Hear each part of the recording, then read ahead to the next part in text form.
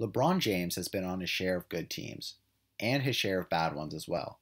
Before LeBron was even drafted, his future teammates on the Cleveland Cavaliers were doubting him, but the doubt was soon extinguished, and as LeBron began to prove himself in the league as one of the greatest players of all time, players that were superstars themselves saw the benefit of LeBron James joining their squad, and LeBron felt the same way. LeBron needed to give his sore back a break from carrying some absolute trash teams to deep playoff runs, and that's when he gave one of the most historic interviews of all time, the decision. The answer to the question everybody wants to know. LeBron, what's your decision? In this fall, man, this is very tough. In this fall, I'm going to take my talents to South Beach and join the Miami Heat. Ever since the decision, LeBron has been on some pretty good teams. A combination of signing with the right teams and bringing in the right players is a major part of LeBron's success. But in one season, LeBron assembled a team with past MVPs, runner-up MVPs, championship winners, and other great players. And it didn't go anywhere close to as planned.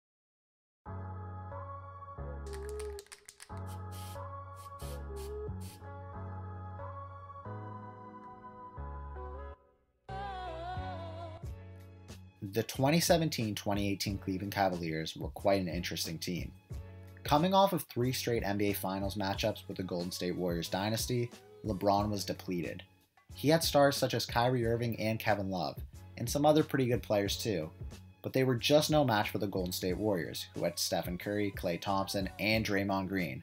Especially when the Warriors added Kevin Durant in 2016, it was over for LeBron. LeBron was carrying the Cavaliers, putting up some of the craziest numbers in NBA Finals history, and still getting crushed by the absolutely stacked Warriors. The Cavaliers needed more, and the Cavaliers front office would go on a big recruiting spree. These are the players in the Cavaliers roster by the 2017 NBA Finals. Players such as Kyrie Irving, Kevin Love, Tristan Thompson, Kyle Korver, and J.R. Smith were on the team. But let's look at how the roster changed after the 2017 Finals to the next season, and how this would help LeBron on his quest to defeat the Golden State Warriors and assemble a super team of his own. On July 10th, 2017, the Cavaliers added Jose Calderon, an experienced point guard that was a good shooter. Calderon had the NBA record for highest free throw percentage in a season, and this was the type of guy LeBron needed, someone who was smart with the ball and could hit shots when they mattered most. On the 11th of July, the Cavaliers signed Jeff Green, another solid player who put up over 10 points per game in every year in his career. The Cavs was Green's 7th team, so he knew how to quickly get acquainted with his teammates. The next day, on July 12th, the Cavs re-signed Kyle Korver, one of the best three-point shooters of all time. He's 4th on the all-time three-pointers made list. Korver had some experience playing with LeBron and was a solid part of the Cavs team, as he could easily hit threes at an extremely high percentage. A couple days later, on July the 18th, the Cavs signed C.D. Osman, a first-year player in the NBA who was relatively unknown. A couple days after the signing of C.D. Osman, breaking news broke that Kyrie Irving wanted out of Cleveland, an extremely strange and shocking turn of events. Irving wanted to be a superstar with his own team, not living under the shadow of LeBron. This was one of the craziest stories at the time. LeBron always treated Kyrie great and never talked negatively about him, and defended him constantly in the media. Going to the finals in 3 straight seasons wasn't enough. Kyrie wanted more, and the impact of this decision would cause a disastrous rippling effect. LeBron would now have to carry more of the weight for his team and extend his arms to other players that wanted to join him on his quest to take down the Warriors dynasty. Before this point, Kyrie and LeBron had a good relationship, and even though the Cavaliers were outmatched, they probably could have added 1 star and been pretty close to beating the Warriors and maybe even beat them. But now that Kyrie left, it really ruined all that team chemistry. They needed a new point guard, and they needed a couple more stars. So this made it extremely tough for LeBron, and he needed to start recruiting. So a couple of days after the Kyrie Irving news broke, the Cavaliers signed Derrick Rose.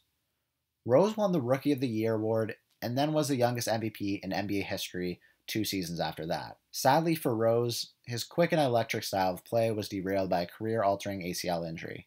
Rose was still a good player after his injury, averaging 15 points and almost 5 rebounds for the years between his injuries and the time he joined the Cavs. Although he wasn't the MVP player he once was, Rose was a solid player that could add experience, maturity, and good play to the Cavaliers, who now desperately needed a point guard. After the signing of Derrick Rose, nothing happened for over a month. And then the Kyrie Irving trade happened. The Cavaliers traded Irving for Isaiah Thomas, Jay Crowder, Ante Zizic, a first-round pick which ended up being Colin Sexton the next year, and a second-round pick. Now this was a juicy trade, one that would not only shake up the Cavs, but also the Celtics. Isaiah Thomas was scoring nearly 30 points a game and was 5th in MVP voting the previous season. He led the Celtics all the way to the Eastern Conference, but he got a hip injury, which forced him to miss the remainder of the playoffs. To put things short, the city of Boston and Isaiah Thomas himself were shocked and betrayed with his trade because of how much heart Thomas put towards the city of Boston. For Cleveland, however, they just got rid of a thorn in their side and replaced it with one of the top players in the league and a solid player that could score and maybe even start for the team. And you could make a legitimate argument at the time about whether Thomas was better than Kyrie. Soon after the blockbuster trade, the Cavaliers signed John Holland to a two-way contract with their development team, and he didn't really play with the Cavs much that season. Just before the preseason, on September 25th, they signed Kendrick Perkins, who was a starter on the 2008 Boston Celtics Big Three team that won an NBA championship. This was a solid pickup because the Cavs had even more championship experience with a player that has always been solid for their team. The day after the Perkins signing, they signed Ja'Cory Williams, who never played a professional basketball game and was released the very next day. Quite rude, I'd say. Maybe he got some money from it, so that would be cool, but imagine getting a call that you're going to be playing with LeBron James, knowing that you're probably going to an NBA championship, something that you've worked for your entire life, just to have your hopes and dreams crushed the very next day. But we go on. Maybe the reason that Williams was released was because the Cavs were making way for another player that brought a little more value to the team, Dwayne Wade. Wade, a 13-time All-Star, 3-time champion, 1-time scoring leader, 1-time Finals MVP, and many other achievements, was a huge add-on to the Cavs. Wade knew exactly what it took to be an NBA champion, and he even had championship experience with LeBron. The first 2 championships that LeBron had was when he went over to the Miami Heat to play with Dwayne Wade, and now Wade was returning the favor, coming to LeBron's team to help bring a championship to Cleveland. Okay, maybe it wasn't as appealing as I'm making it seem, because at one point in Wade's career he was Finals MVP material, averaging over 30 points per game, but by the time he was playing with the Cavs, his output was quite a bit less. With a continuous decline through the years, Wade was averaging about 30 minutes and 18 points a game. These definitely aren't bad stats. I'm just saying that Wade was now quite different of a player than he was in his prime. But still, he had the chemistry and the ability to perform better than most players in the league. So that's better than most. Once the preseason started, the Cavs signed Isaac Hamilton, who was another player that never played professionally and would later be released before ever playing a game. The same day they released Hamilton, they released Eddie Tavares, a 7'3" center that played 1 game for them the previous season, and it doesn't seem like his short NBA career ever recovered. Now, 3 days before the season started, the Cavaliers traded away Kay Felder, Richard Jefferson, 2 second-round picks, and $3 million of cash for 2 players that never played in the NBA and would never play a game.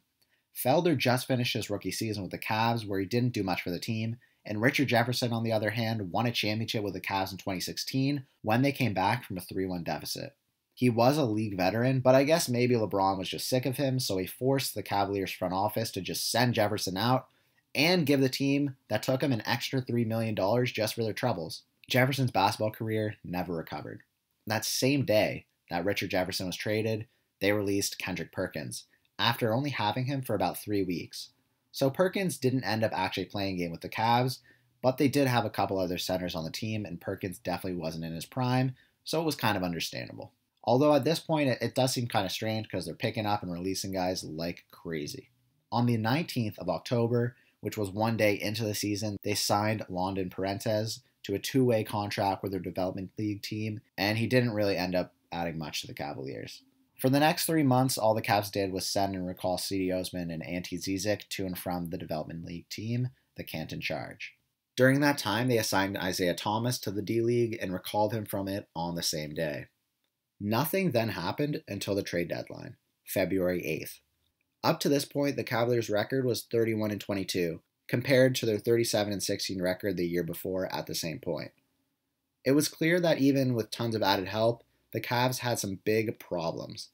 The hole that Kyrie left could simply not be filled with a bunch of stars, and as the trade deadline was nearing, the Cavaliers would make some big moves to try and fix the problems with their roster. And maybe the biggest overhaul of a roster in one day, the Cavaliers got rid of Dwayne Wade, Channing Frye, Isaiah Thomas, Jay Crowder, Derrick Rose, Demetrius Agravanus, Iman Shumpert, $2.1 million of cash, a first-round pick, and 2 second-round picks across various trades, and they received Jordan Clarkson, Larry Nance Jr., Arturas Gaudatis, George Hill, Rodney Hood, and a second-round pick. Now, I'm not going to go deep into every single player that was a part of these trades. I'm just going to look at some of the main points of the trade. Isaiah Thomas started in almost every game he played with the Cavs, averaging about 15 points and 5 assists per game. So I don't really know why he was traded, but I think they should have just given him a little more time, especially since he was still recovering from his hip injury. Isaiah Thomas' career never really recovered from that trade. Dwayne Wade was averaging a bit over 20 minutes a game for the Cavaliers and was scoring over 10 points per game. I think they could have kept him on that team and maybe just not play him as much because all they received in exchange for Wade was a second-round pick. Derrick Rose, Channing Frye, and Jay Crowder were also contributing to the team as well, but not in a significant way. With so many players that were either superstars or pretty good players, it's hard for players to learn their new role, get chemistry with their team, and then perform well individually on the court. Although the Cavaliers were doing worse up until the trade deadline, many teams do bad immediately after getting new players. Basketball is a team sport, and it takes a unified unit. The Cavs got George Hill, Jordan Clarkson, and Larry Nance Jr., which are all decent role players. I think these pickups were more looking towards the Cavaliers' future roster, as I think at this point it was pretty known that LeBron was going out of Cleveland. During the rest of the season, really nothing interesting happened except for the Cavaliers once again signing Kendrick Perkins for the remainder of the season. So basically just for the playoffs, since there was only one game left in the regular season. By the end of the season, the Cavaliers were 50-32 as the 4th seed in the Eastern Conference. This was the worst record that the Cavaliers had since 2014 when LeBron rejoined the Cavaliers from the Miami Heat. In the previous 3 playoffs since LeBron joined the Cavs, the team only lost 5 games in the Eastern Conference playoff side of the bracket, while winning 36 games. The 2017-18 playoffs was quite different. They lost 6 games on their way to the finals, more than the previous 3 seasons combined on the Eastern Conference side of the bracket. Although they almost lost to the Indiana Pacers and Boston Celtics, the Cavaliers did sweep the Raptors once again. LeBron was carrying his team, maybe more than ever. Averaging an almost 35-point triple-double throughout the playoffs says enough for itself. He was leading his team in every major stat category, except he was barely not leading in rebounds. Averaging about 10 minutes, 20 points, and 7 assists more than every other player on his team, there was nothing more that LeBron James could give. And then he had to face the absolutely loaded, maybe best team ever, Golden State Warriors. It wasn't even fair. After dropping 51 points in Game 1 against the Warriors and losing, the Cavs were done. No one expected it to be even close, and that was it. The Cavaliers got swept in the NBA Finals. A worn-out, beat-down Cleveland Cavaliers team that has not recovered since. With LeBron leaving the Cavaliers, we await the resurgence of a basketball team in Cleveland that can climb to the top of the NBA. By the end of that season, the Cavaliers had players they either kept or traded with added up accolades of 38 All-Star appearances, 5 MVPs, 12 NBA championships, 4 Finals MVPs, 2 Rookies of the Year, 1 Sixth Man of the Year, 2 NBA scoring leaders, and 1 NBA assist leader. The Cleveland Cavaliers in the 2017-2018 season kind of had a super team, but it didn't really go their way. Do you think the Cavaliers could have done better in the playoffs if they stuck with the players they got before the season started and tried to build team chemistry? Like, comment, subscribe, and thanks for watching.